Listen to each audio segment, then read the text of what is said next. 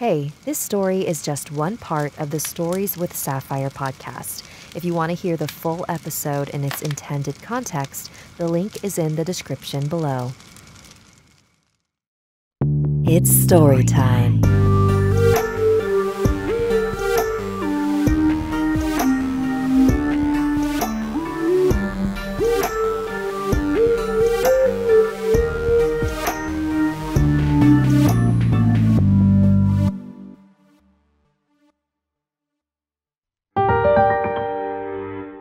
Chapter 3, The Smoke Man, by Jake.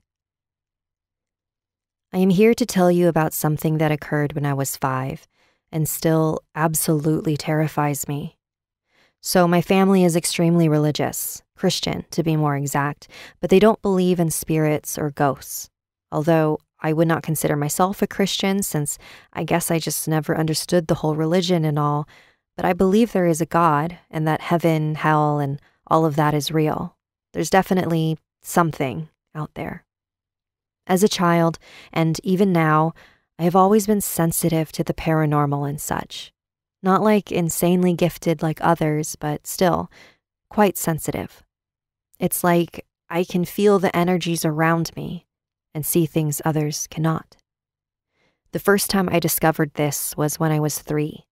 I had walked into my room, and there, sitting on my bed, was an angel with flowing golden hair and a sword which seemed to be forged out of light hanging at his side.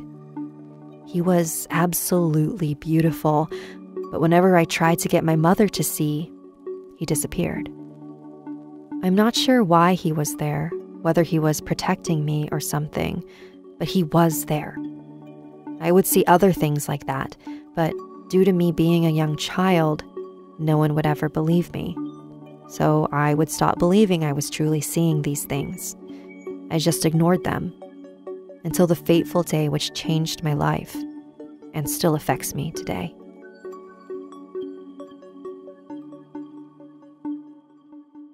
Growing up, my family had always been very close with my cousins. Although they lived a state away in North Carolina, we were still always close. When I was about 5, we were called up by my uncle to see their new house and visit them. I wasn't in school yet, and my brother was still young, so my parents agreed to come. I was overjoyed to see my cousins and couldn't wait to play with them. So all through the day, we explored the new house and played together, only taking a break for a few snacks, lunch, and dinner before bedtime. It was just before lunchtime, and we were playing hide and seek. We were still looking for the last person hiding, my older cousin, Jen, and me and my 2 other cousins grouped up to find her. While on our search, we heard shuffling coming from inside a closet. We all silently smirked at each other, thinking it had to be Jen. So I slowly turned the knob, and we all giggled, expecting to find Jen. It was hard to see inside the closet, so I pulled the door open further, and a little bit of light spilled into it. That was when I first saw him. Or maybe it? I really don't know. But a powerful, masculine energy emitted off of him. I stared in horror, grabbing my cousin's hands. I asked if they saw it, and they nodded, frozen and on the verge of tears. He was tall and completely made of what looked like black smoke. Although there were no visible eyes, such a hatred was pouring out from him, and all feelings of happiness and hope were drained into this black void of that creature or man. He seemed so sinister, and despite only being a child, I still knew he was pure evil. While we were only there for a few seconds before screaming and crying, running to our parents, it felt like hours being there with what I will call him. My mother asked what was wrong. We said, there was a man in the closet. My uncle and father both grabbed a nearby heavy object in case they had to knock out what they believed to be a home invader. They went over to the closet and braced themselves, but when they looked inside, no one was there. All that remained was a musty smell and a simple, empty closet. Jen came out from her hiding spot in another room, thrilled that no one had found her. She saw us all gathered around the empty closet and asked what was wrong. My aunt said that us children claimed we saw a man in the closet. Jen giggled and joked that he was going to get us, trying to scare us. It worked, of course. Our parents reassured us we were safe and scolded Jen. They told us it was a new and unfamiliar home and a dark closet, that we had only thought we'd seen a man and that everything was okay. Later that evening, I talked to my cousins about the man some more. Finally, someone other than me had seen something. After seeing him that first time, I had caught glances of him in the corners of my eyes around the house. It was only quick glances, and whenever I saw him, I yelled, "It's the smoke man!" And me and my 2 other cousins would scream, running through the house.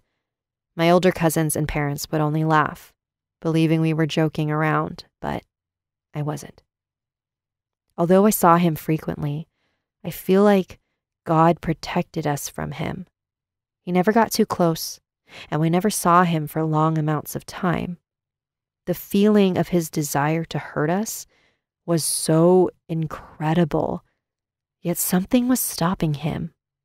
It was like there was a wall between our families and him in which he could not pass through. All he could do was watch. And I am completely content with that over his insidious intentions. To be honest, the entire time, even though I was young, I knew the creature's intentions. He wanted me and everyone that was in that house dead.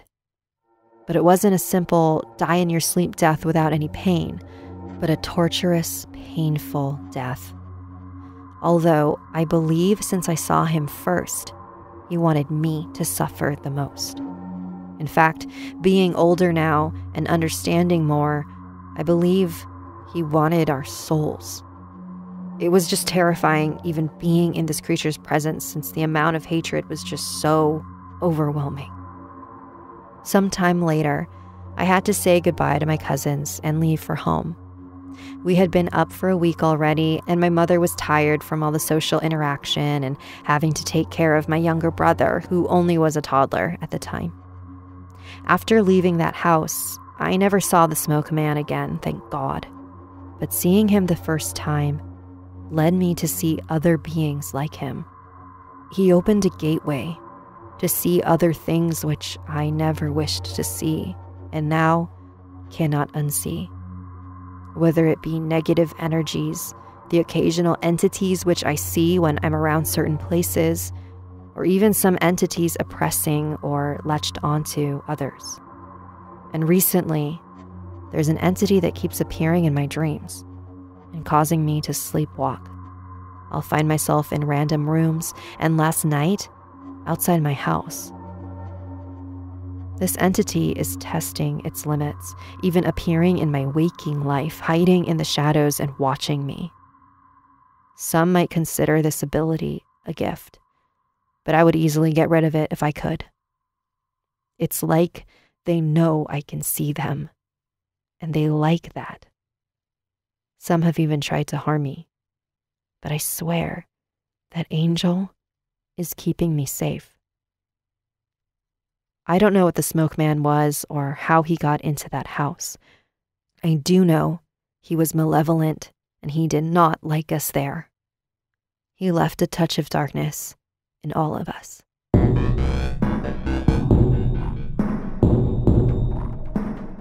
I have gone back and forth so many times on whether or not I believe that spirits can be inherently good or evil.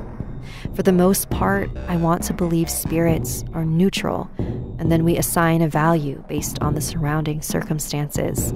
Like how we don't view a devastating thunderstorm as evil. It is a natural event. The tragedy comes from the storm's effect on our lives. And then I hear stories like this, where the person so undoubtedly feels pure hatred emanating from the entity. And then I don't know what to believe. And then I think there's no way that all spirits are simply neutral We often forget that we are sharing a space with many unseen forces, and just as we would threaten or chase away any living beings who break into our homes, these spirits are protecting themselves as well. To them, we are the enemy. I think Jake might have been assigned this guardian because he is going to be challenged by many more horrifying things. So Jake, whatever you're doing to keep the smoke man away, it's working. Continue to show gratitude and respect to your guardian every day, because not everyone is as lucky.